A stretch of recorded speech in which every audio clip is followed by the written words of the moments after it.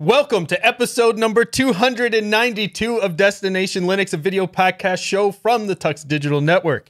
If you're new to the show, Destination Linux is a discussion podcast perfect for every experience level. Whether you're brand new to open source or a guru of sudo, this is the show for you. My name is Ryan.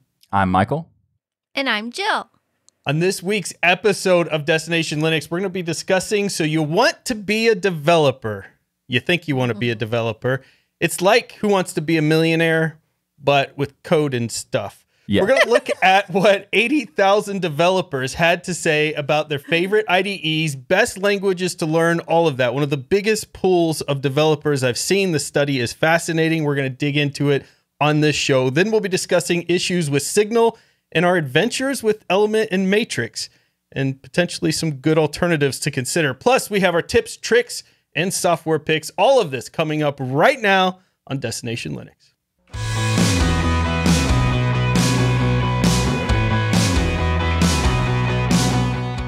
This week's feedback comes from Gerald. If you want to send in your own feedback, you can go to tuxdigital.com/contact to get in touch with us, or join the Tux Digital community forum by going to tuxdigital.com and clicking on the forum link at the top of the page. Gerald writes, I respect the hard work you do. I really appreciate the advocacy, and I've had my horizons broadened, and I watch all the new casts on all the platforms. Woohoo! That's awesome. And if you want to be a true fan, you can watch all the platforms. Like, for example, we're on Spotify, YouTube. We have video version on YouTube, RSS feed podcast apps. We're also on basically everything, like Pocket Cast, Podchaser. We're on Pandora. We're on TuneIn. We're on iHeartRadio. Basically, if you can imagine it, we're on it. So Linux is everywhere, and we're everywhere. And this show is everywhere too. Yeah. So you want to be a true fan, subscribe on all those platforms. And get your Linux is Everywhere t-shirt. Exactly. They go on to say, if possible, please mention this. It is really a follow-up to the VS Code and AKA Chrome and No Choice topic that was discussed a while ago, and that was a few shows back.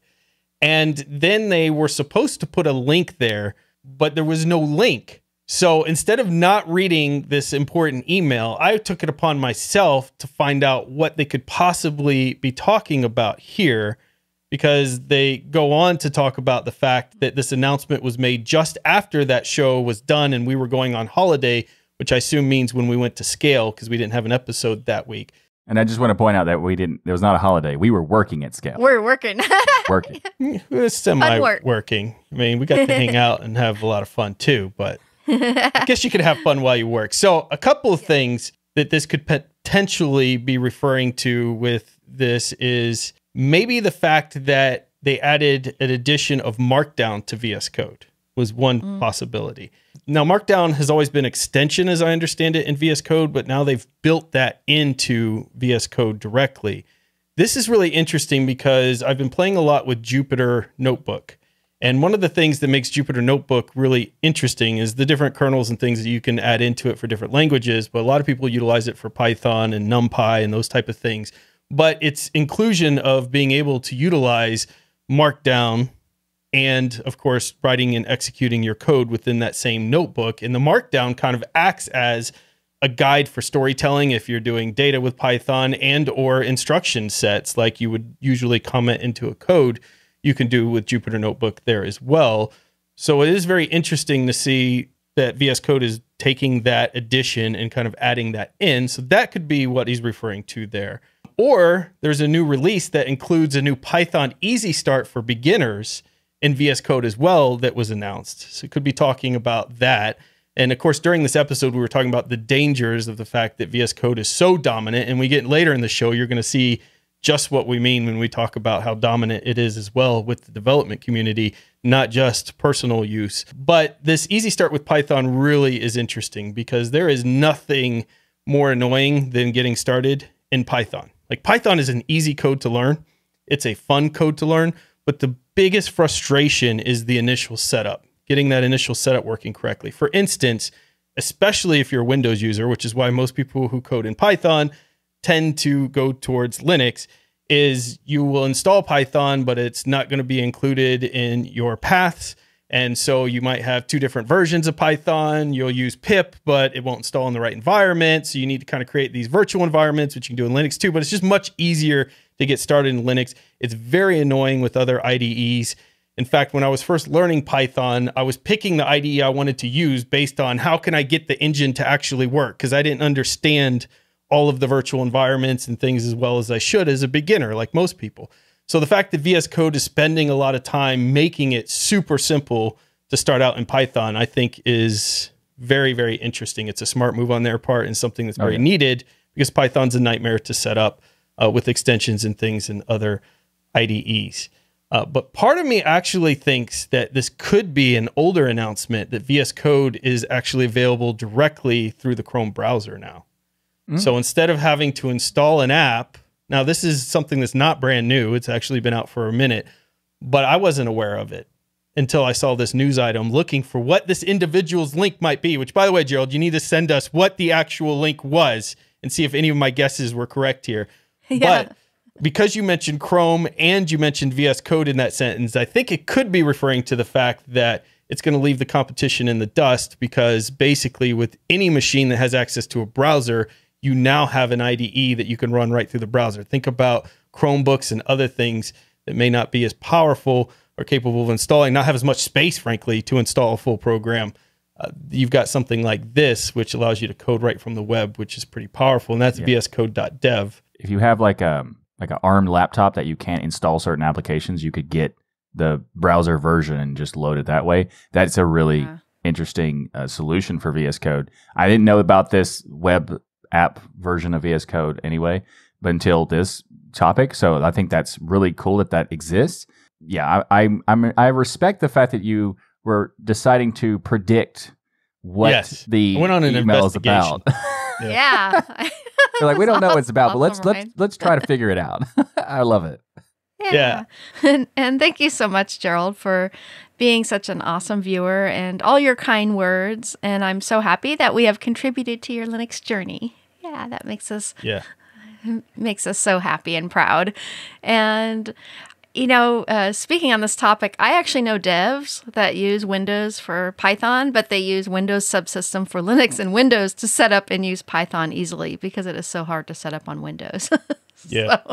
So VS Code working on that is kind of fascinating when you think about the bigger picture of them trying to keep people obviously in the Windows ecosystem there.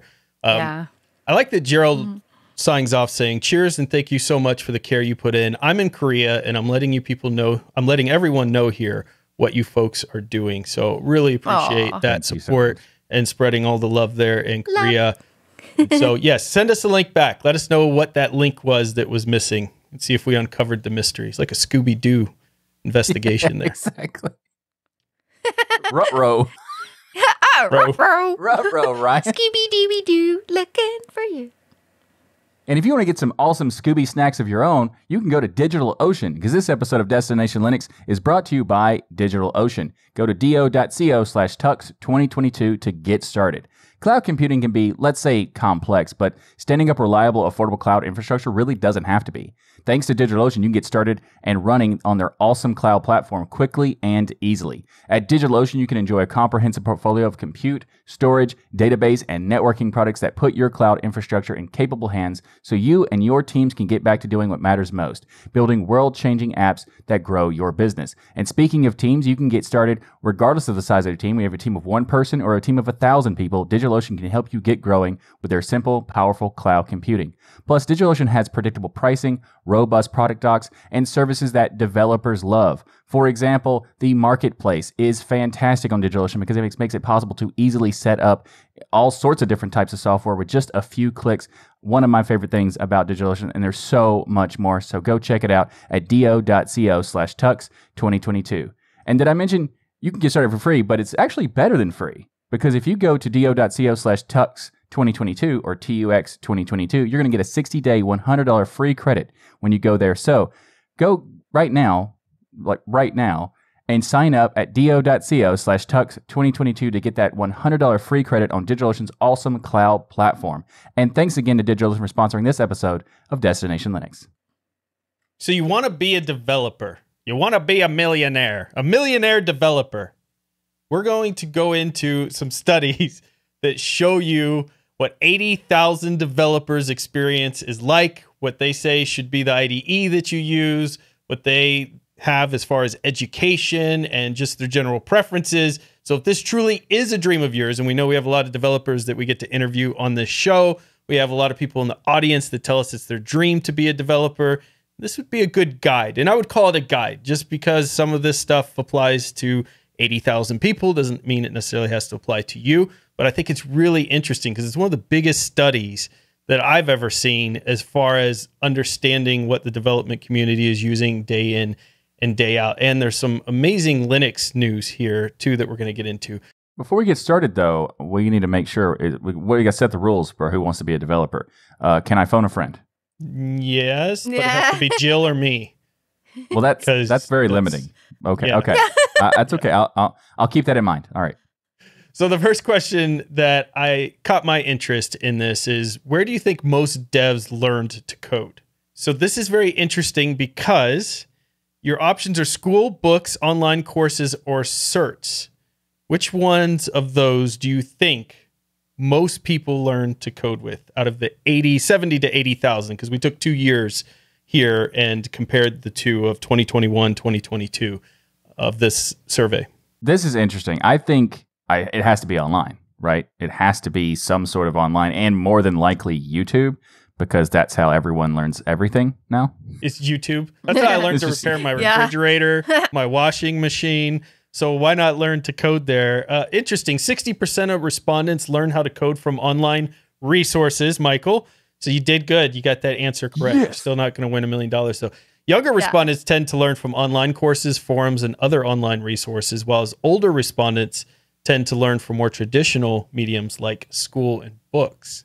So it's interesting to think about the generation of kids that have grown up with the internet, where they learn to get information versus those who still have that access, but tend to learn better utilizing the more traditional mediums of how they would have learned when they were younger. Yeah, that's interesting. Yeah. And I actually found age very interesting because honestly, I think people really need to focus more on how they learn.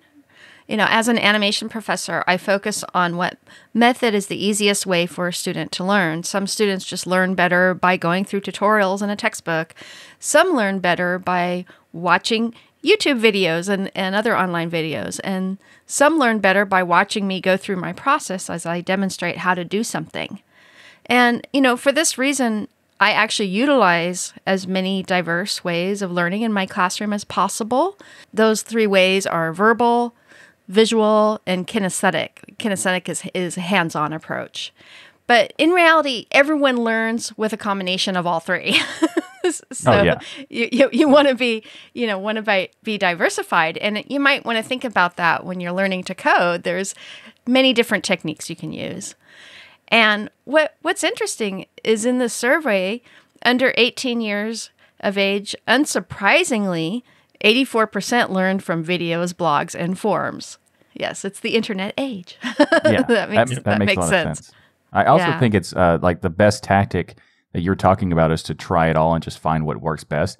But, you know, like for me, I started during, when I started doing coding of any sort, it was during a time where videos weren't an option because YouTube didn't exist at the time. Yes, and absolutely. Now I find myself preferring videos these days, although finding the right video on any topic is pretty difficult at this point, but because there's so many options and there's tons of just worthlessness, because you'll get these like random videos that it says how to get started in this, and it's just like some like computer generated voice going through some weird random article. Like, those robot voice those videos are super irritating. But the videos is now, I feel like I kind of prefer that method. It correlates to what you were saying, Jill. I think that's a really interesting and great point, that people need to try the different variations to figure out what's their best way to do it. Yeah. For me, I tend to try to look at taking all of those methods when I want to learn something and enveloping myself in all of them. And so when people ask me what's my preferred training method, I actually don't have one. If I want to learn, like when I wanted to learn Python, for instance, I went and signed up for courses. I bought books. I got some podcasts that talked about coding, and I watched YouTube videos. And so I take all of them, and then I also code while I'm going through the videos or course material or books and do all that together. Because I find that's how I get things stuck permanently in my brain, is to hit it from all sides at once and completely envelop myself in it. If I don't envelop myself in it, what I tend to do is just learn the very foundations and never really truly understand the bigger picture in things. So if I stick with one method, like a single online course, and I get those basics, that's where my knowledge would stop if I didn't just keep diving into different methods. So I grew up in an interesting time because I'm in between the age of, I didn't really grow up with the internet, but it came really early on in my childhood, enough that I was learning it, but it obviously wasn't what it is today. And so most of my learning growing up was books and things along those lines, but online quickly became a big escape, not necessarily for learning and things, but chat rooms and all of that type of stuff. And then now it's, of course, such a big part of all of our lives. But I think taking all the forms of training and combining them is an interesting tactic. And clearly you do that in your classrooms, Jill, which is awesome. Yeah. So the next one is, how young is too young to start learning to code? So we have a lot of people in our community who have children. And of course, the people in our community are brilliant savants because they use Linux. So they probably want to really get their kids into coding very early on. But how young is too young here? Well, 53% of developers wrote their first line of code at the age of 11 to 17 years old. So parents need to keep that age range in mind. And of course, 14% were between the ages of 5 and 10 years of age. And I expect kids will be continuing to learn younger and younger and younger as this goes on. Well, I guess there's a certain point where you can't go any Too young, 7 months. Just born. Yeah. Kind of hard to code. But this has become a part of my kids' school. In elementary school, they started teaching them coding, basics of coding, usually drag and drop style coding, where they just make something move and things. Yes, exactly. What about you, Jill? When did you start learning to code? So I started when I was 6 with my Apple II, with Apple Basic. That was the first computer in the home in the 70s. So, and then I went to Pascal and Fortran on VAX, the VAX Systems VMS OS, and then to Commodore Basic and Assembly, IBM Basic, and then Bash later on, of course. Naturally. Yeah. I still mostly use Bash now. So. Nice. Yeah. Michael, you said you started at 7 months of age. So how did that work? I said that's the too young. That was answering the question. I started around 10 or 11. I'm not sure exactly. So it's roughly around the time they were saying that it's very common for the developers to do that. And I started around that, doing web stuff and things like that. And I didn't really keep coding, but then I learned stuff later on in different things. So when I started coding, I then took a break a couple of years and then went back when I was a mid-teenager and then learned some other languages and then dabbled in later in life as well. So it's kind of depending on the type of mood I'm in or whatever. That depends on how old I was to start doing certain types of languages. So I learned web stuff like the first thing. And this was before the web got really complicated. Is this GeoCities? Does GeoCities count? GeoCities was involved, yes. Yeah. GeoCities and Angelfire also involved. Prodigy. Oh, Angelfire, man. Yeah. Also involved. Lots of those. I actually found a trick back in the day to get rid of the GeoCities pop-up block, so you couldn't even tell it was GeoCities. It was fancy. So it was not fancy. Loved your GeoCities site. It was unbelievable. Anyway, it's so good. So, side note: if you ever seen the Wreck-It Ralph, there's the sequel of Wreck-It Ralph called Ralph Breaks the Internet, and they go into like this realm of the discarded internet, and it's like a dump or something, and you can see a sign that says GeoCities. It's amazing. Yes. I love that film. It's one of my favorites. It kind of brought me back with Angelfire because I haven't thought about Angelfire in a long time. That was interesting. Yeah, Angelfire was the competitors. GeoCities Angelfire was like the big, who's gonna win? Neither. So, but it was really fun to get started in it when in that era, because now it's so much more complicated. Back then there was like 3 or 4 languages to learn, and now in the web you have like 14 options. But there's still it's still fun in general for me. I like, experiencing different programming languages. So I still, dabble in around. I wouldn't consider myself a programmer, but I do, play around with different types of languages, scripting languages or programming languages. There are lots of things you can do. And the first time I was able to start building something, it was like, oh, I can actually do this. Like that was a fun revelation to just kind of start doing that. Awesome. So I think that regardless of how old someone is, like there is, if they're 5 or 6, like you were talking about how they're, being taught in school now, that is awesome. Because I think that that's going to make it more likely that more and more people are going to be interested in doing that sort of stuff because they're getting exposed to it so early. Yeah. Absolutely. And Wendy talks about doing a lot with the robotics in her kids and STEM training and those type of things. And what's neat about the robotics is a lot of those robotics, especially if you buy the ones made for kids, actually have the drag and drop programming too. So you're getting them kind of the concepts of movements or following paths and everything else without... You're seeing the code as you're dragging and dropping it, but it's not as intimidating as sitting there writing a bunch of boring lines initially for a kid, which would lose their attention really quick. But what about being too old? A lot of people think they might be too old to start learning all of these complex programming concepts. So if you think you're behind because you haven't been coding for the last 20 years, you're in luck. Turns out that out of the 70,000 developers, 29.91% of them have only been coding for 5 to 9 years. So of the people who are professionally employed who took this survey, 70,000 of them, they've only been coding for 5 to 9 years. So you're not that far behind if you just start now. And they're at their level being paid to do this in only 5 years. And 17.8% only had 1 to 4 years experience in actually coding. Well, when you talk about age ranges here, yes, 48.42% are between the ages of 25 and 34. But 21% are 35 to 44, and 7% are 45 to 54. And we have a lot of silver surfers. Is that the right term, Jill? Correct. That watch and listen to our show. So if you're a silver surfer and you're 65 years or older, 0.35% still are learning to code for the first time, not too old to start, and became professionals learning to code here. So 65 years or older, not too old. And what I love about this is, you ever hear the stories of somebody who's like in their 60s or 70s going back to college to get their degree? They don't need to get their degree. It's just something that was on their bucket list that they wanted to finish out in their life. And I feel like coding, those type of stories inspire me a lot when I see that type of thing. Because again, there's no reason to do it other than they just want to get it accomplished and have something they could check off. And so when I think about 60, 70-year-old or higher learning to code, I think it's amazing. And hopefully when you see these stats, if you're one of those individuals that have just thought coding's way beyond you or take too long to become a master of, you can see here, most people are between that 4 and 9 year mark with their coding experience. So not that long to become a professional developer.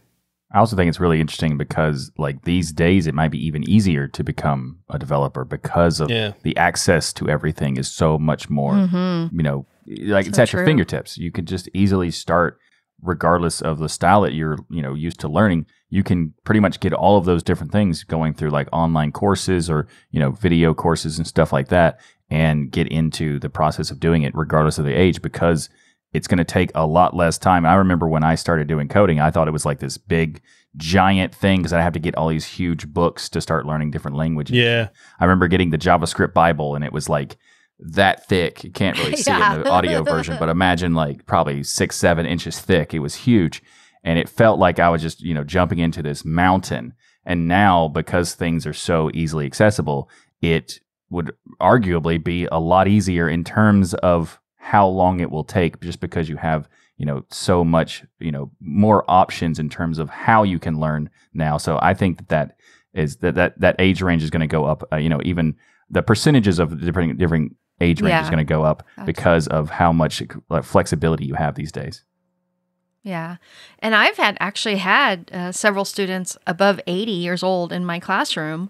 And one that graduated with a degree in animation at 95 years old. That's awesome. How cool is that? Yeah. That's awesome. So keep in mind, my advanced students, including the 95-year-old, he had already been coding way back in the 60s and 70s.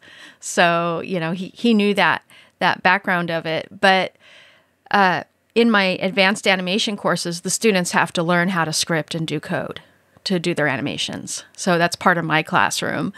And I love the diversity of age of students in my classroom because the younger ones learn so much from the wisdom and experience of the older students and vice versa. And the older students learn new techniques they have never thought of before from the younger ones. So it just makes such a rich and great learning environment. 95 is the new 20. That's the yeah. I've heard that. 3 seconds ago. I heard that. You heard that 3 seconds ago. So I think it's awesome. This is whether you're young or old. I think this is inspirational for both to say, get your kids started early on, or if you are a kid watching this, get started in coding early on.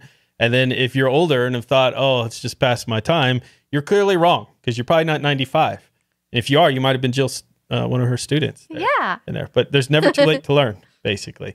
Well, listen, this has all been too kind and happy. So a subject that I'm going to drop in now tends to get really controversial with people, especially I find programmers and hardware people and things that tend to like to learn things without having an official college degree. So will a degree make a difference in you being a developer? Do you need a degree to become a developer? I have a answer for this, and that is phone a friend. So Ryan, answer this for me. There we go. All right. So the statistics of 70 to 80,000 developers, this is not saying, this to me doesn't necessarily at this juncture answer, do you need a degree? This is just, what is the education of the 70 to 80,000 developers that were interviewed here? Primary elementary school, 2.46% had just primary elementary school education. Secondary school, which is high school basically, is 10.79%. So 10.79% of them had a high school diploma. Some college was 12.73%.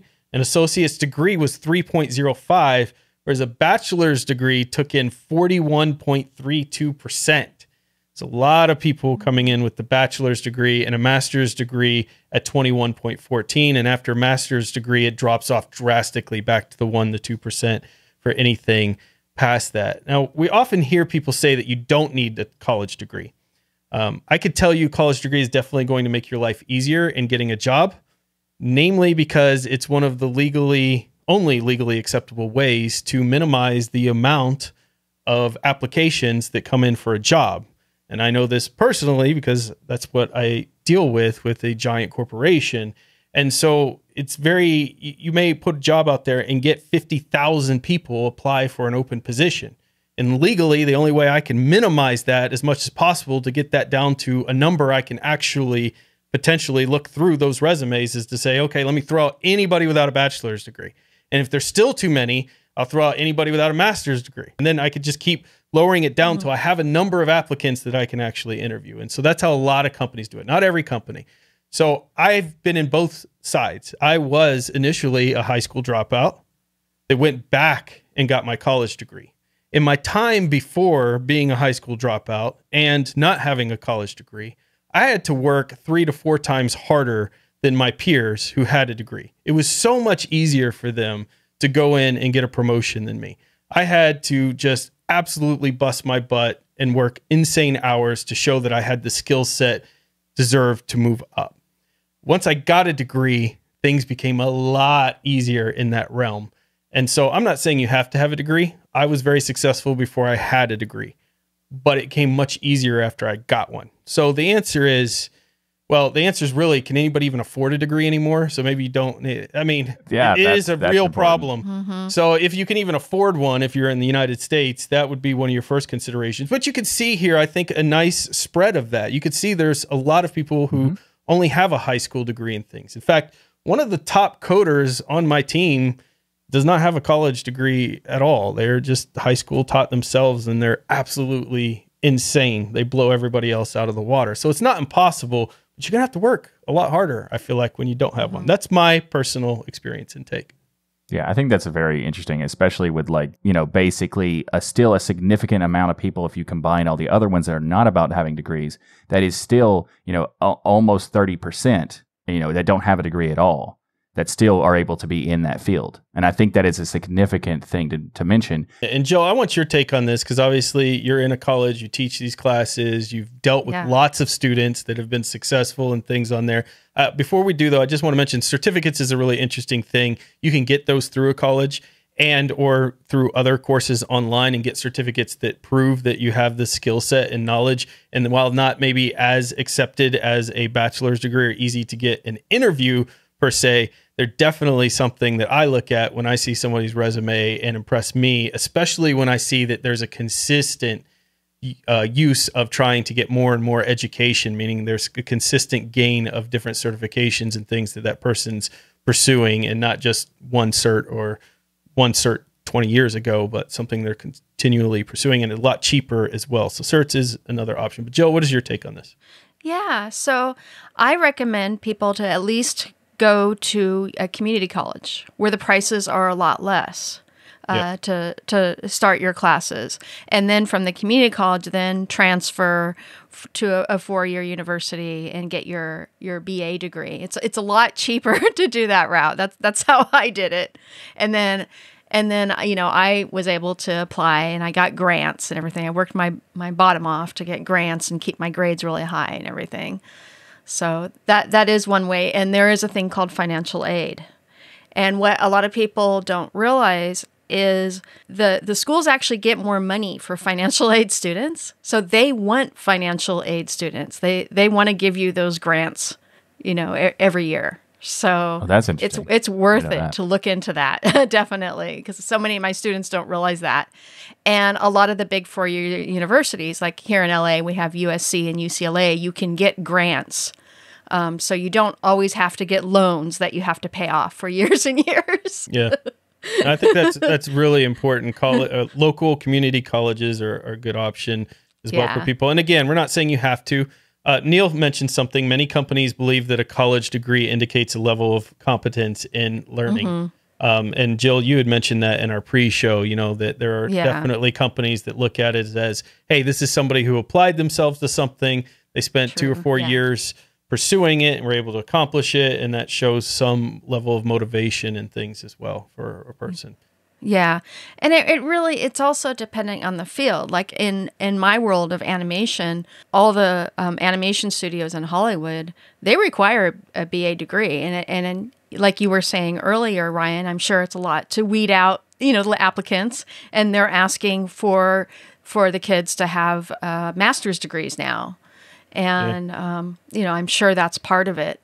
That's the world that I live in. And I think, if you have built a network as well, you can move past those things, but it's going to be a more difficult journey for you. Yeah, it is. Oh, another one are code camps. Those are starting to pop up everywhere. And we have, like here in LA and in the big cities, there are sometimes free code camps that you can take and get certifications.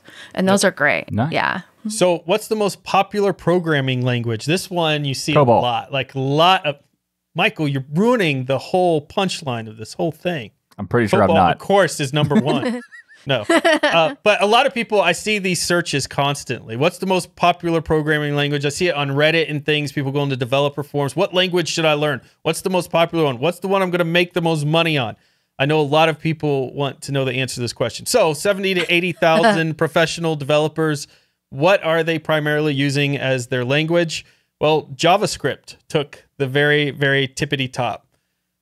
That's not really Markdown, Michael. Not HTML. Yeah. Markdown is not a JavaScript. Programming language. So technically, it has its own little category. But but it's interesting because the JavaScript, HTML, CSS, and PHP separation, while it does make sense in terms of how the technology works, they are different languages.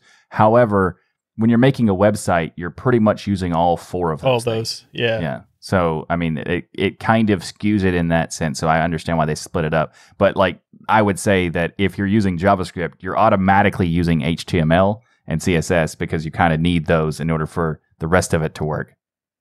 Yep. So interesting, HTML, when you look at the growth from 2021 to 2022, JavaScript actually dropped down from 68 to 65%.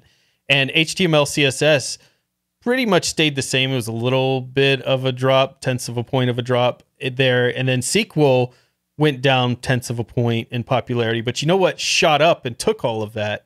What's that? Python. So Python was fourth on the list, but it went from 41% to 48% in popularity. That's awesome. And Python is everywhere. Like, it is. First of all, I love this language. I love learning this language. I hate setting it up. So VS Code's really smart in making it easier to set up in IDEs. But I just absolutely adore this language because its syntax makes so much sense. And it's limitless in what you can do with it. There are so many applications for Python everywhere. So I love that it's growing there. Next was TypeScript, followed by Java, C#, Bash Shell, PHP, and C++ was at the... There was more that were towards the bottom. Out of this list, C++ was at the bottom. But it went up from 19.94% in 2021 to 22.55%. So C++ showing some growth there, whereas PHP shrunk. Bash Shell grew. Yeah, that's what I was excited about. How dope is that? Yeah. It's interesting because there's a lot of these languages are dropping. Like, because in the top list, most of them dropped to us like maybe a couple percentages or whatever. But the Bash went up, and so did C++ and Python. And Python with the biggest jump, as you said. Mm-hmm. And it makes sense because Python is one of the best ways to get started in programming. And when you want to do more than complex stuff, because you can get something that's very simple, but also can, like you said, you can do pretty much whatever you want, including web stuff if you wanted to. There are websites powered by Python, for example. Or data analytics, which I tell people all of the time who are looking for a new career, get into data analytics. The amount of money being thrown at data analytics, the amount of job growth in data analytics, all makes sense when you look at all of the biggest companies right now. What are they trying to figure out? What to do with all of this data they collected from you, right? All of this data that they've got. How are they going to take that and turn it into something useful? It is a real problem in nearly every big company or industry that you're looking at right now. Is all of the data, whether it's the data they're collecting from their users or the data in the speed of their manufacturing or just anything, all of these new tools and gadgets and technology, all of it represents more data that we have that we can use to make decisions in our business. And you need people to interpret that. So breaking down the database querying language outside of just languages to learn, which, by the way, Python is amazing because you can combine it with R and other things to do a lot of analysis work and stuff. But MySQL shrunk from 50.18 to 46.85, which was interesting to me. Postgres grew from 40% to 43%. And I see a lot of people talking about Postgres SQL lately, so that makes sense. SQLite stayed the same. MongoDB grew by 1%. And Microsoft SQL Server stayed about exactly flat the same. And that's the one that I see in a lot of big corporations is the SQL Server stuff there. Oddly enough, I do like to see that is not growing because of the Postgres. The platform is so interesting and one of the fastest database systems I have ever used. Yep. Like, I don't know how it's so fast compared to the rest of them, but I've used MariaDB, I've used MySQL, SQLite, and all of these things are good for what they are. Like, when I started using MySQL in the beginning, because that's how I started in the web world, because that's what was the most commonly used at the time. And then now that when I first started playing with Postgres, it blew me away with how much faster it is. Like, that's just so it makes total sense that it's growing in terms of percentage used. Yep. I'm happy to see the MongoDB numbers going up because that's one of the newer database language, variations of SQL. Yep. So that's really good to see. Some people will say these aren't programming languages; they're querying language, potato, that type of thing. But one interesting thing when they asked the developers, okay, never mind which one's most popular, which one do you love the most?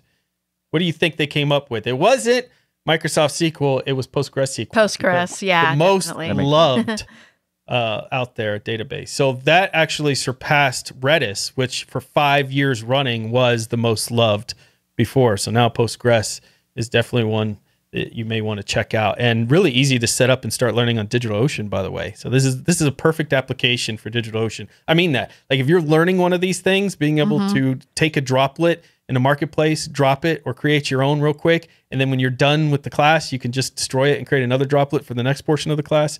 insanely important. That's how I learned MongoDB, was with a droplet.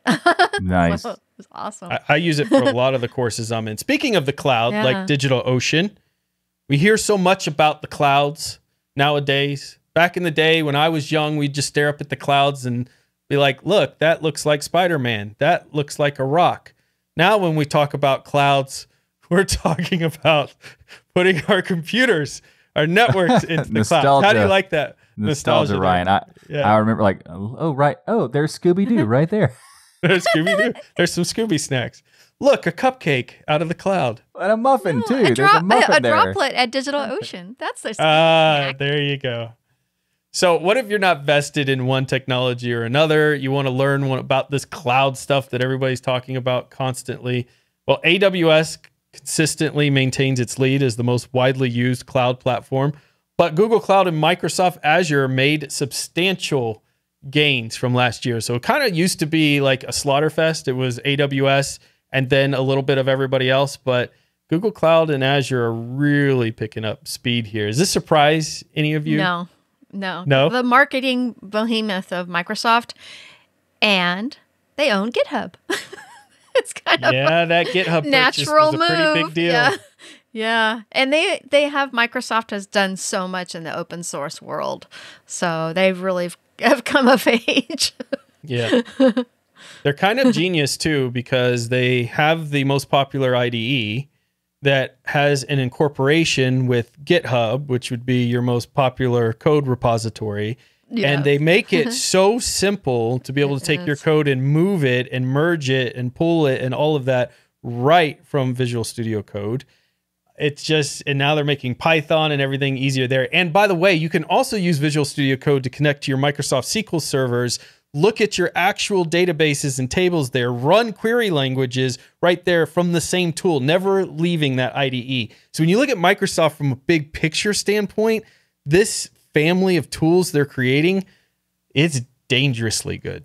It's dangerously good. So AWS has 51% of the market, Microsoft Azure 28%, Google Cloud 26%, Firebase 21%, Roku 19.98%, and DigitalOcean fighting back, coming with the 15.64%. What surprised me was VMware was only 8%, Oracle Cloud was only 1.8%, and IBM Cloud or Watson at 1.68%.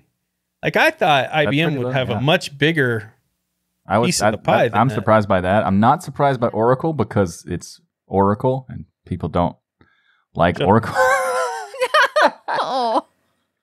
But I do think Michael.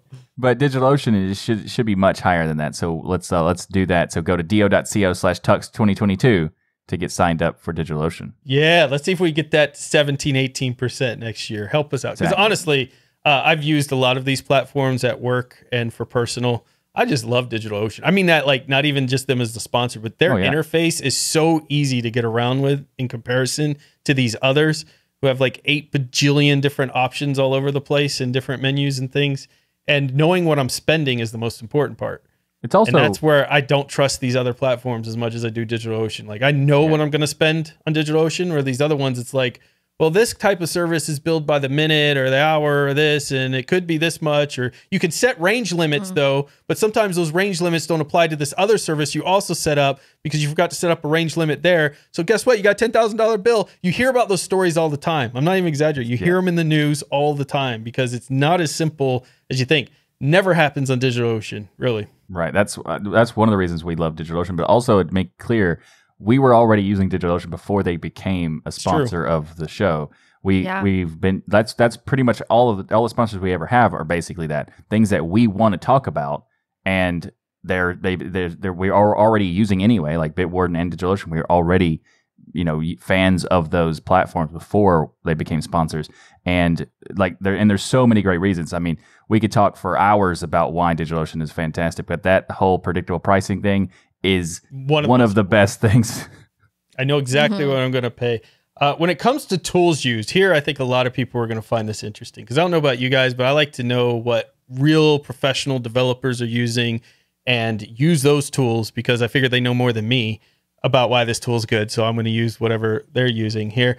That's just how I roll with this stuff. Yeah, so just follow the leader. I get. Yeah, I'm gonna follow the leader, the people who know what they're talking about. So over 90% of respondents use Git, suggesting it's a fundamental tool to being a developer. I saw articles like this.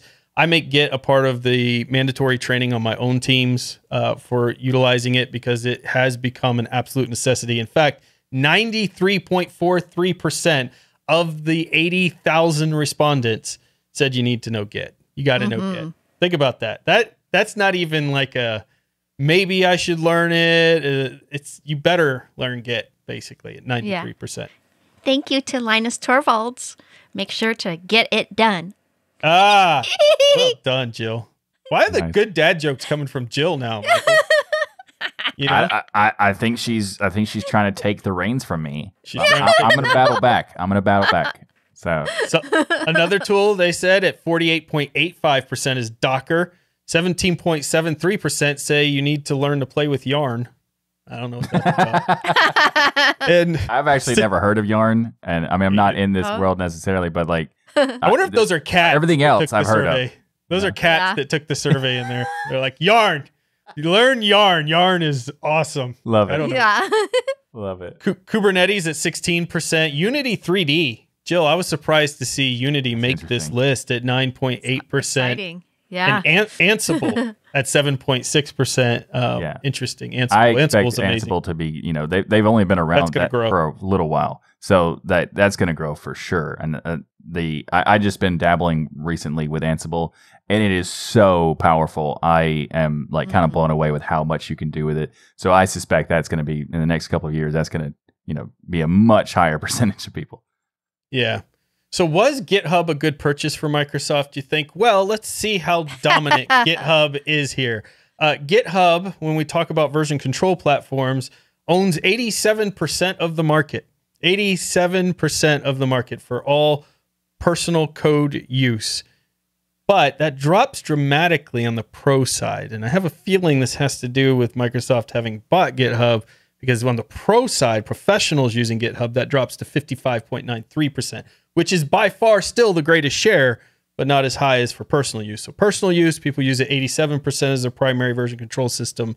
Professionally, about 55%. GitLab at 20.5% for personal, and only 28% in pro, or I should say that's a good thing, 28% in pro. And then Bitbucket at 18.42% for pros, and only 10.48% in personal. Bitbucket not as widely known, I guess, in the consumer market as it is for the professional developers there. But it's really interesting that the pro is a lot higher on Bitbucket than it is on the personal stuff. But I think it's, and I'm going to do like a little bit of a twist. I think the numbers for GitHub are down since Microsoft bought it. Mm-hmm. That's what I was thinking too. I would put it would probably be in like the upper 90%, because of before that, GitLab was still really good as a tool, but it wasn't that known.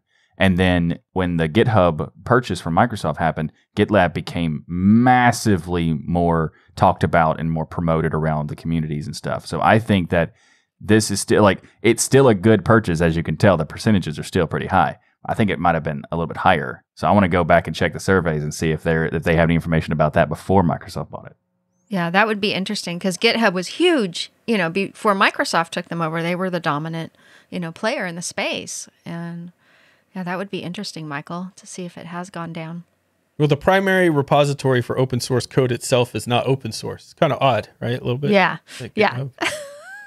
Yeah, that is interesting. Strikes me as unusual. All right, IDEs. This one we've talked about in a prior episode. We talked about, in fact, the email that we got earlier was talking about an episode where we discussed the dangers of one IDE platform dominating this entire arena of development.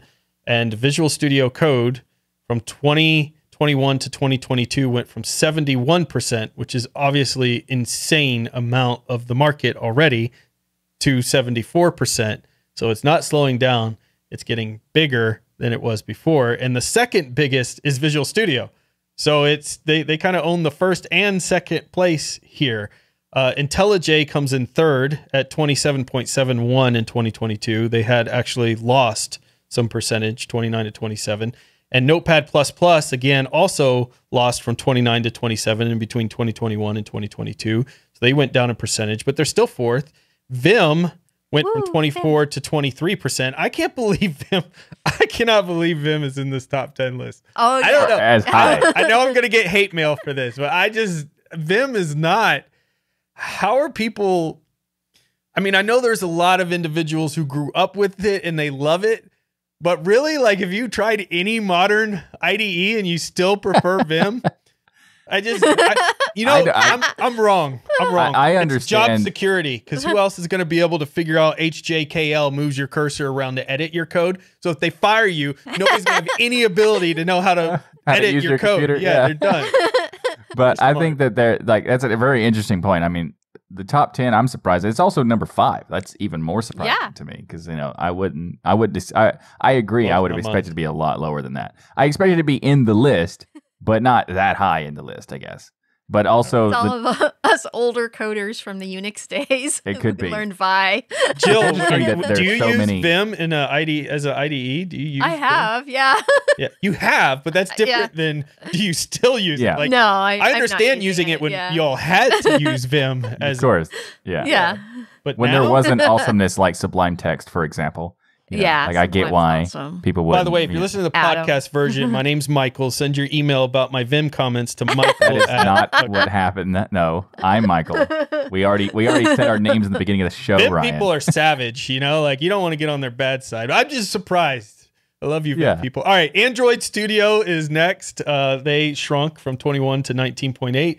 Sublime Text dropped big time, 19 to 16. It's you know what the problem with Sublime Text? Text? It's like 3%. It's like 3%. I know you love Sublime Text, but you got these are the best. It's the best. Based on the statistics, maybe not, but based on like reality, it is the best. Like I use that. I did a study of my own, and I asked thousands and thousands of Sublime Text users what is the best application to use, and they all said Sublime. I mean, it's shocking that they would do that. Yeah. PyCharm went up, and I'm not surprised. PyCharm is brilliant for Python. You see Python growing, you're going to see PyCharm growing 16 to 17%. Eclipse dropped down from 14 to 12. Xcode from 12 to 10. Atom is going to go to nothing because they've gotten rid of Atom, which I'm pretty sure we predicted on a very, very long episode pretty a long much time as ago. Soon as they purchased GitHub, we were saying, yes, Atom's going away. Yeah. So unfortunately, but it's expected because Microsoft will be competing with themselves, and why would they want to do that? So I totally get why that happened. But at the same time, if you look at all these numbers, it's super interesting that basically everything went down except for PyCharm and VS Code. That's it. Yeah. Those are your two big competitors right now, for sure. And if you look at Sublime Text's model, it makes no sense. They still want $99 for the IDE.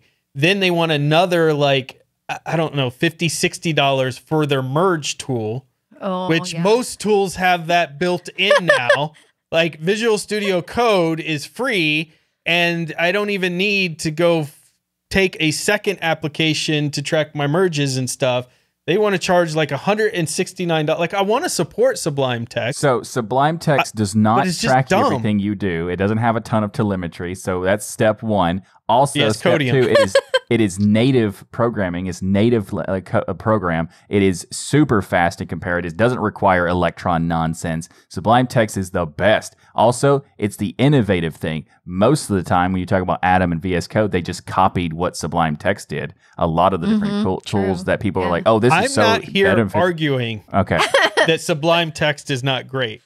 I'm saying they help me support them by not making their price, which everything else is free, and I'm willing to pay for it, but don't charge me $160 or $149 for an IDE. How about you give me Sublime Merge and Sublime Text, and I give you like a $60 bill or $50 bill plus a $10 bill, something like a little more reasonable. I think it's fair to say that they shouldn't have a bunch of other things that are all separate. I think it would be cool if they had like a bundle where you could just get them all at once, and I do agree with that. And I do think the price going up is the wrong direction, because it was $75 and now it's $99, and like you should go the other way because that makes more people want to do it. But at the same time, I do think Sublime Text is good enough to justify the cost, even at the higher price. It is, even though you don't pay that cost. Let's be honest. Yes, I do. You paid it one time and you've never done it again. And so you basically pay it on a per major version. So if you pay like Sublime Text, but you did that once, and you never every major version. Okay. But it takes them like 2 or 3 years for a major version, so it's not like you're not doing it all the time. I'm surprised Mr. Cheap himself actually bought that. I have a principle. I kind of want proof. Yes, I am. In the edited version, I want proof that you actually had recently bought a new version of Sublime 3 when it came out. I mean, it's not new, but it's not new. I'm calling Muffin on this whole thing. I think Sublime 4 is out now. I haven't purchased Sublime 4 because I'm not using it yet, but I do want to. I will when it happens. Okay. So the whole thing about Sublime Text is that it is. I think it's the best because of how much flexibility it have and how lightweight it is and low on resources and all that stuff. But it also is innovative. They've created a lot of cool different techniques in programming, and that's why I promote it and that stuff. But I also want to say, like, on principle, I think that this is a good random tangent, I guess, that when you're using something that makes you money, like you're a programmer and you're using it, you should definitely pay for the stuff. And I think that the amount that they're asking for, if you're professionally doing something like that, it's not a lot. Like that. Yeah, but that even on a personal use license is $149. That's my point. Anyways, the point is you can use Sublime Text for free forever. It just has a little dumb thing that pops up that says, "Hey, do you want to buy this?" Every like 3 or 4 saves, it will pop up and ask you that. It's every 100 saves. It is not that irritating. It's every 100. Every 3 or 4 will be incredibly irritating, but it's every 100. That's not so bad. And it never goes away. It never expires. Like you can just keep doing that forever. An infinite evaluation period, which I do think that's respectful of the way of doing it. Like you can still use it for free, but they don't like outright say that it's free. You know, I think that's reasonable. Right. Well, it shouldn't be. It should be about the price of a video game. All right. This next section, I think it made me smile really hard. And I think all of our listeners are going to love this. What about the OS the developers use? This was not, by the way, a study done for Linux and open source people. This is just 80,000 developers that they surveyed here. And when we look at the OS, Windows went from 45 to 48% as the most dominant OS. But Linux, listen to this jump, went from 25% to 40% of the market. 40% between 2021 and 2022. It went from 25 to 40%. That is awesome. Of the OS that developers were using. This is so exciting. That is insane, the popularity. Mac OS 25 to 31, and I think that makes sense, frankly. Yeah. As far as a coding platform, Mac OS, if there wasn't a Linux, would probably be what I would be on, but there is a Linux, so don't have to worry about that. But it's awesome that the Linux jumped up so much, but also I just want to point out that from last year, Linux was already still higher than Mac, so that didn't change. So this is a good jump for Mac, but it's a huge jump for Linux, and I am so excited about that. I mean, Windows grew a little bit, but that's expected because, that's what happens when you're shipping on every device and automatically. It makes it a lot easier. Well, I think some of that Windows growth is going to come from WSL, frankly. A lot of people probably utilizing WSL within Windows because we've made it easy for Microsoft to do that. And if you're going to be a Python developer, I don't care if you don't care about OSs, you're going to want to do it in Linux. You're not going to want to do it in Windows. It's so obnoxious. Synchronous tools and communication. What are the tools that developers use to talk to each other, to hang out, to talk about code, not the latest Lord of the Rings movie or anything else? Well, that would be Zoom. Zoom is 56%. Microsoft Teams, 56%. Slack, 53% of them. Google Chat, 20%. Cisco WebEx down at 9% there. Mattermost at 4% and Rocket Chat at 2%. I don't think any of that's very surprising. I mean, I may be surprised a little bit that Microsoft Teams wasn't higher on this, but Slack, I expected Slack to win. It's going to be huge. Yeah, I think Slack will continue to grow here. Yeah, I mean, the fact that there's a small difference, there's like only a couple percentages difference between all the top 3 anyway. Yeah. But I was expecting Slack to be at the top, so I was kind of surprised that Zoom was at the top. But then once I saw it, that makes sense. Yeah, Zoom became the new hotness, especially during the pandemic, and it has a catchy name. I think you're going to see next year, if we do this again, Slack will be up above up higher. The others. Yeah, I think Slack's done an amazing job. And I think WebEx is going to continue to drop.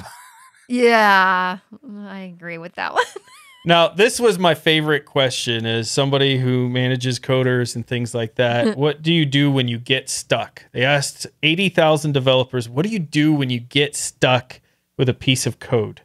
And anybody who's ever touched code knows that feeling of getting stuck on something. In fact, that recently I have a new script out on my GitHub. It's a new Python game, and it's very advanced for me, not for any other Python coder. But for me, it's my most advanced code. And one of the things I was trying to do, I spent like 2 days trying to figure out, could not figure it out. I was doing that thing where I told you where I take classes, books, and everything else. I was looking through a book, couldn't find the answer. One of the classes, somebody randomly mentioned it in like a comment, and it was the solution I needed. So you never know where you're going to find that answer to your code. But 89% Google it, 79% visit Stack Overflow for their answer, 48% do other work and come back later, 46% call a coworker or friend, that's Michael, phone a friend. Phone a friend, yep.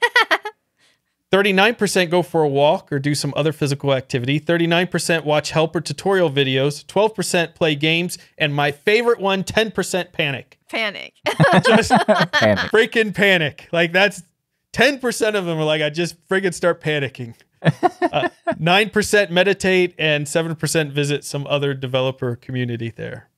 So I don't know about you all, but I found this so interesting and fascinating because it's so many developers. You know, between 2021, you had 80,000 developers. In 2022, there were 70,000 developers surveyed in this. And we could combine these 2 years to give you guys some of this information here together. A lot of fascinating information. And if you're a developer, send us comments. Let us know what we got right, what we got wrong, you think in the survey stuff. Well, not us. We didn't do the survey, so we yelled them. Stack Overflow did the survey. It is super interesting because Stack Overflow is listed as number 2 in the results of the Stack Overflow survey. And that might seem like it's skewed a little bit, but it's not, because Stack Overflow is heavily used by people who didn't take this survey too. And it's really interesting because when I looked at this, like how do you figure it out when you get stuck? And I usually search for it, whether it's a Google or DuckDuckGo or Bing or something like that. I'm still searching for it. Lies. Oftentimes, the first thing you do if this was your survey was go to Neil. No, go to Neil. The first thing you do, no matter what the problem is, if it's hardware, you go to me. If it's anything else, it's Neil. This is a fact. I mean, Neil is one of our patrons, by the way. That's a high percentage action, yes. But I would. Yes. I would say 70% I Neil. don't go without first searching to see if I can find the answer for myself out of principle of not spending other people's times. Unless it's about hardware, then I do go to Ryan immediately and just ask him what to do. That's happened before. But I do like to search first. What I was saying, and before Ryan gave my secret out, so I go search on various search engines and to see what I could find for the answer. But oftentimes, I think probably at least 60% of the time, the answer I get is from Stack Overflow. Like it's just so dominantly used, and it's there's so much great stuff there, and there's also like different subs, like websites. So Stack Exchange is like this big suite of different websites. And then there are other websites that are using the same technology, such as Stack Overflow and other ones like that. And there's a wide variety of them. And I have, on occasion, found answers to things that I was stuck on these websites where the person who provided the answer was me 2 years prior. And that's fun. Oh, that is funny.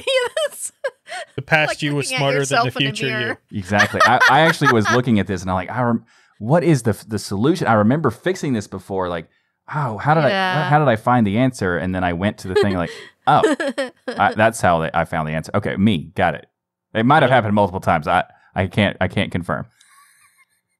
Well, you know what everybody agrees on in the development community? That you need a good password manager. Agreed. And that's why this episode of Destination Linux is brought to you by Bitwarden. Get started right now with your free account at bitwarden.com/tux. That's /TUX. You want to make sure you type that in because you want them to know we sent you there. A password manager software allows you to have peace of mind knowing that your online accounts are secure. So when you go and you sign up for that Stack Overflow account so that you can ask questions or give answers to questions, you need somewhere to have a safe username and password. And guess what? Bitwarden can auto-generate you a username so you can have different usernames for every site and auto-generate your password. and keep those safe and secure and automatically put them in for you so you don't have to sit there and try to remember that super long secure password that you made, because Bitwarden is an amazing secure vault for all of your passwords across all of your sites. Bitwarden provides you the tools, and it automatically encrypts all of these passwords on your device locally. So you know that this information is never going out there online to be stolen by others. Bitwarden seals and encrypts your private data with end-to-end encryption to do this, and you can use it across a plethora of all your devices, from your web browser, mobile apps, desktop applications, even the terminal if you want to there.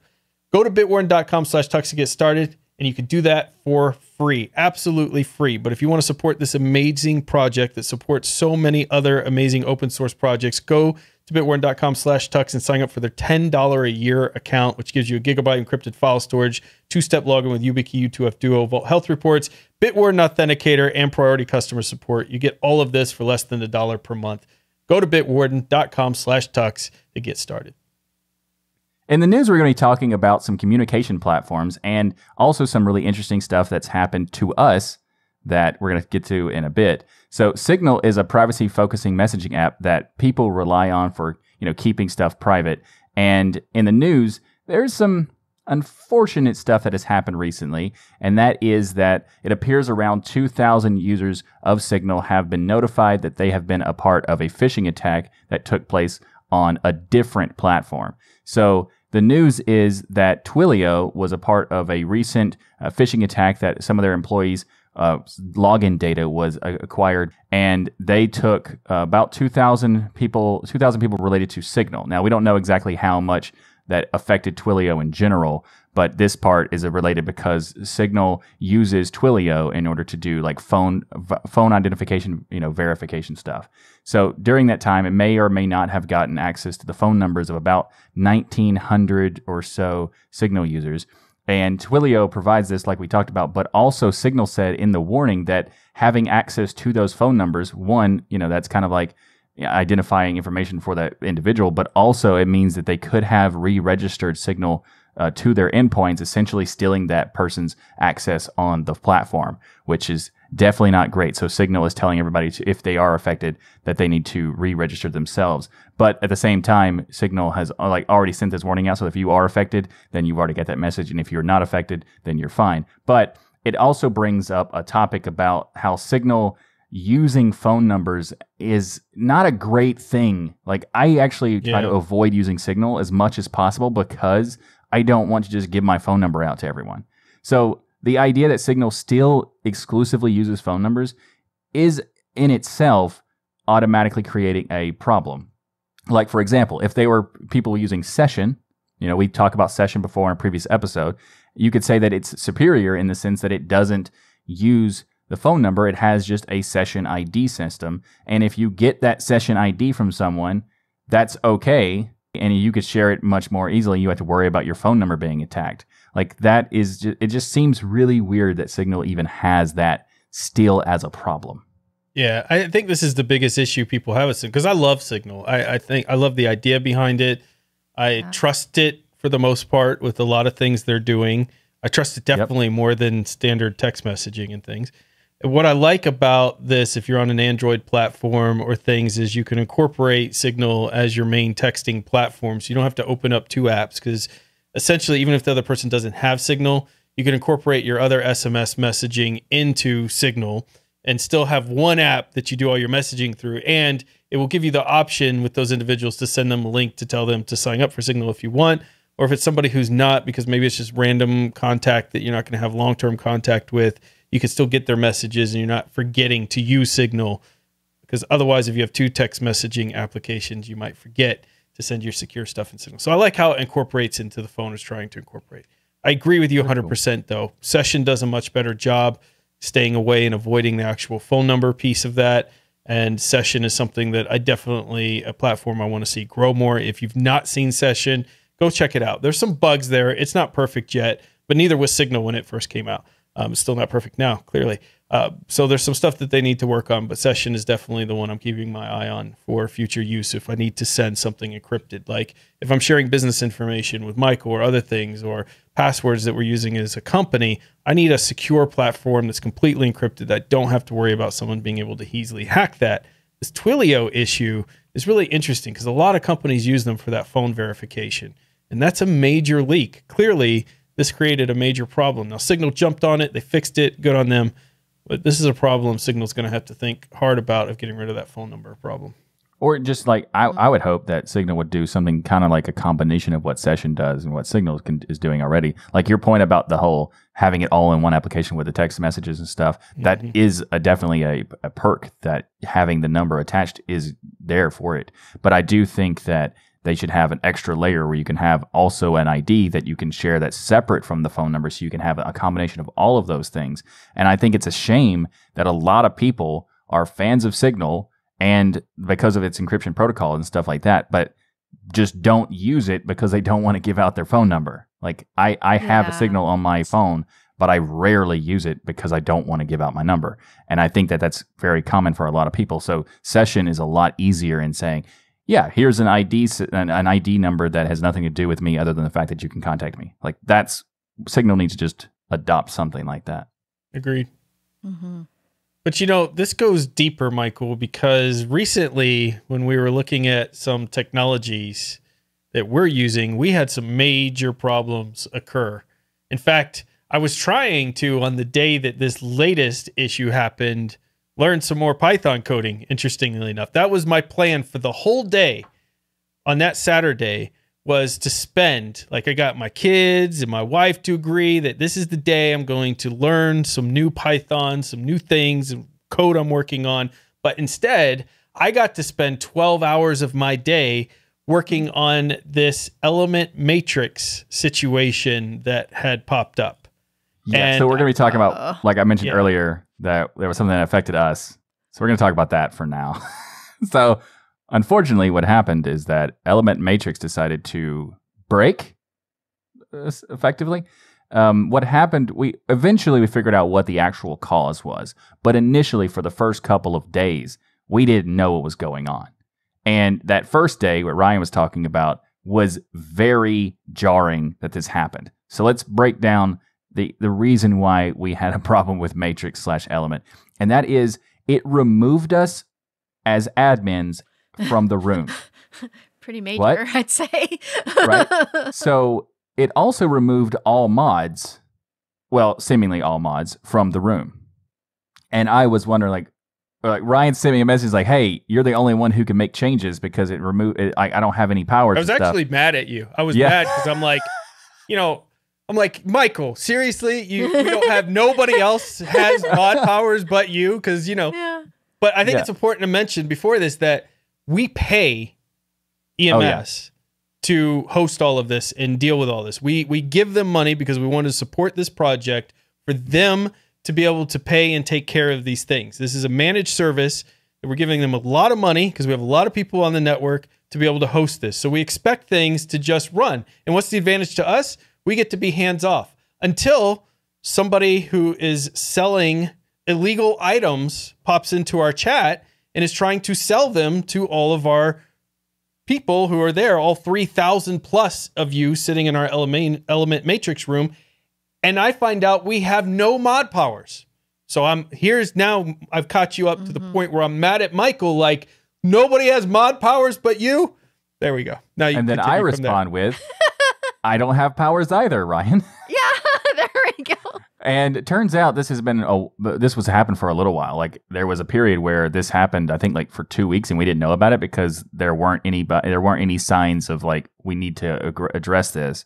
And people in the room were aware that this was a thing, and we weren't, because they were asking like, why don't you upgrade the room? It's probably because of that bug. I'm like, what bug? What are you talking about? Turns out that the room version we have at the time had a problem where it would revert just changes that you make in your room. So we originally created this room on the matrix.org server, and then we migrated it to the EMS thing because we started paying for it because we wanted to have it on our own domains and stuff like that. And then all of a sudden, all of those changes that I had made from that new domain was all gone.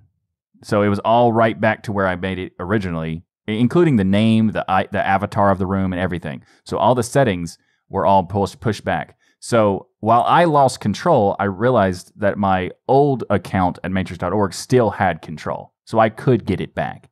So I did, and I did remod everybody and all that stuff. But the idea that this is even a problem was kind of baffling to me. Because the clue was because sometimes on one device, it would say Destination Linux, which was the original. On other devices I would join, it would say Tux Digital. So depending on what device I was on, the same room was named something completely different, and I had different access and powers. Except when I would go to the Destination Linux room, because it reverted, although we didn't know this at this point, every option from banning to adding to removing people to doing anything would allow me, the option was there, and it would say failed to do this, failed to do that. But the bigger picture is before this, there was a situation where our community was reaching out to us saying, why are you guys not using the latest encryption technology and things that Element Matrix has? And we're like, what are you talking about? We pay for this to be the latest and greatest stuff. They're maintaining it for us. For this managed service.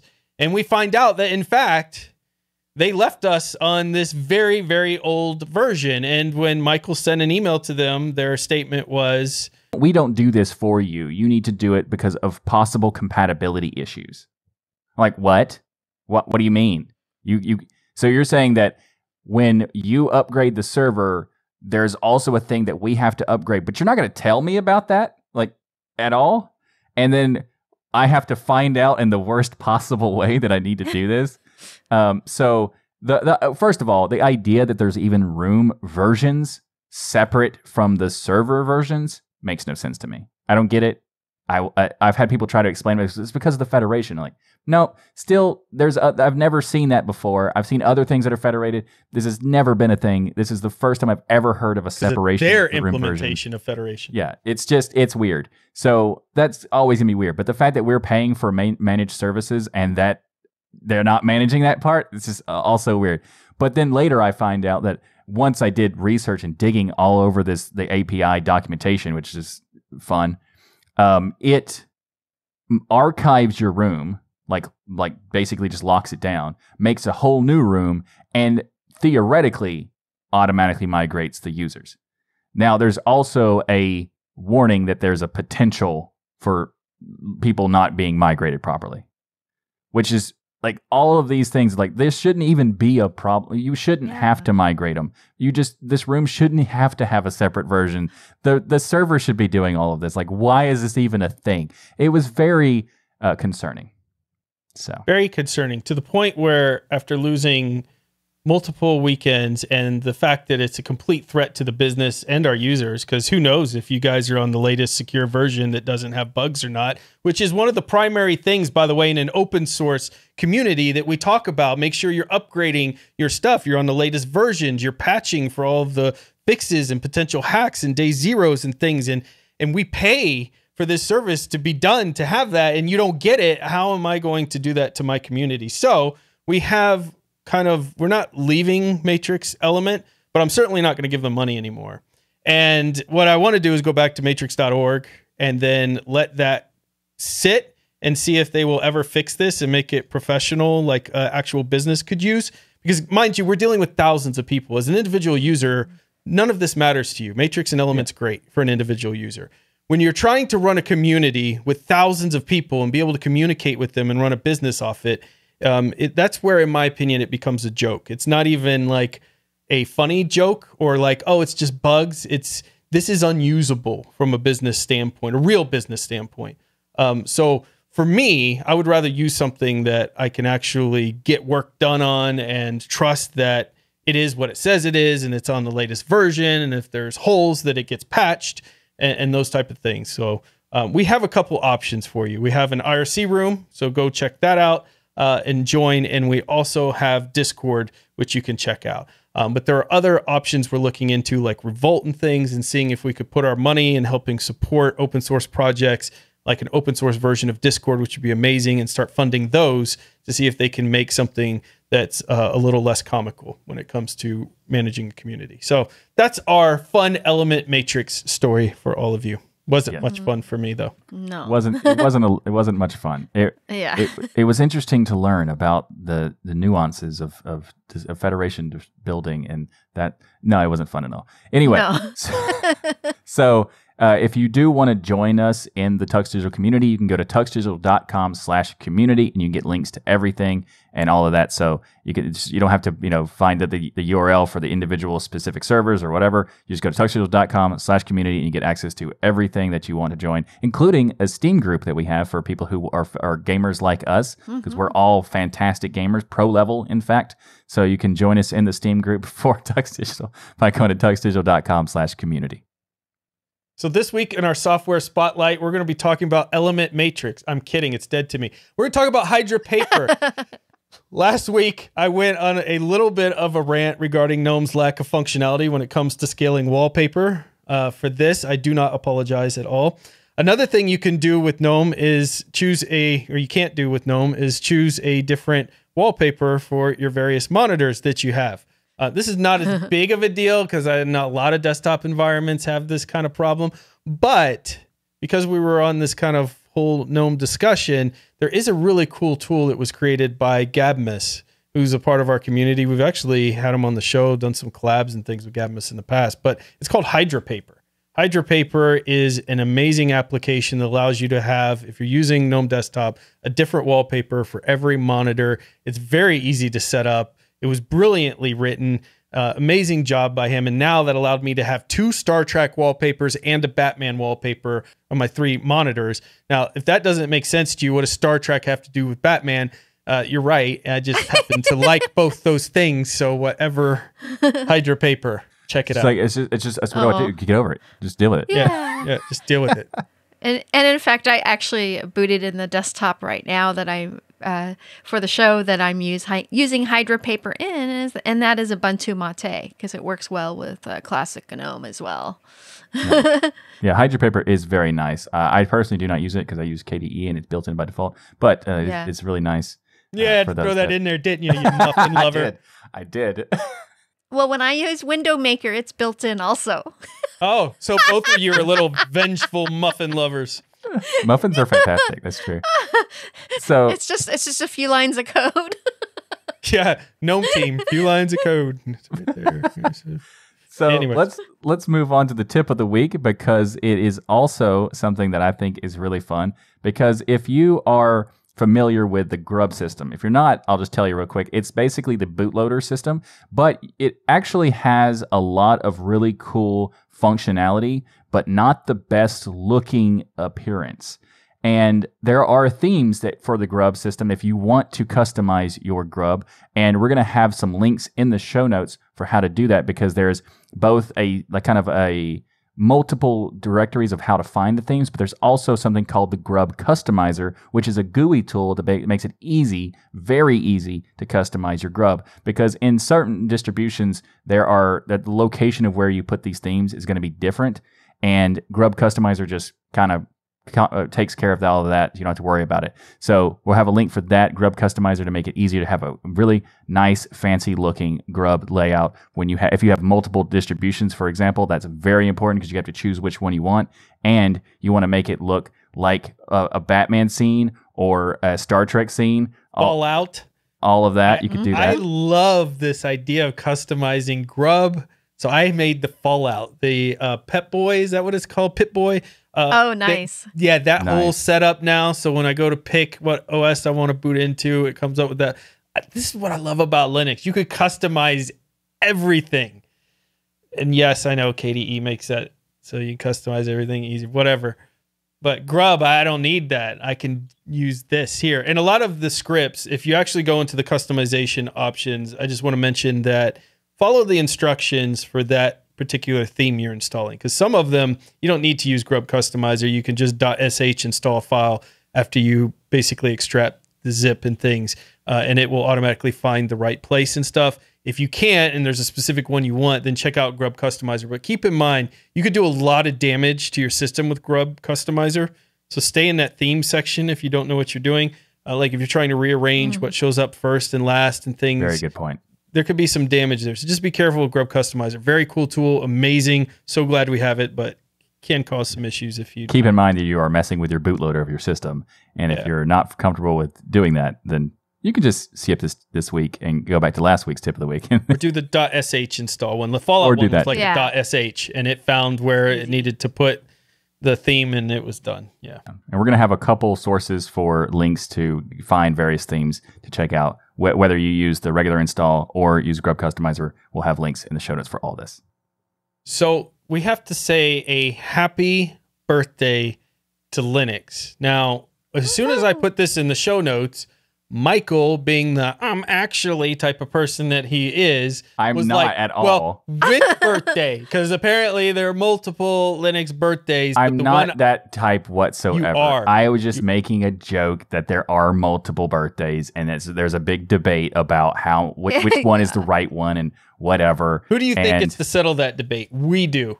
Us specifically. We decide what birthday is. And the birthday is August 25th. 1991, which is, Jill, why I have merch that says 91 on it like that, like a sports team Linux 91 right there. Well, all the birthdays are still 91. Yeah, so there's a September 91 as well. So it would still count. Yes. Actually, all of them are, but like most of them are. Well, August 25th, 1991 is when 21-year-old Finnish student Linus Benedict Torvalds made his now famous announcement on the comp.os Minix news put group. The middle name in there. I didn't know that, actually. Yes, Benedict. You didn't. Now I know. Cool. That's your same middle name, isn't it, Michael? Benedict? No, my middle name is Cumberbatch.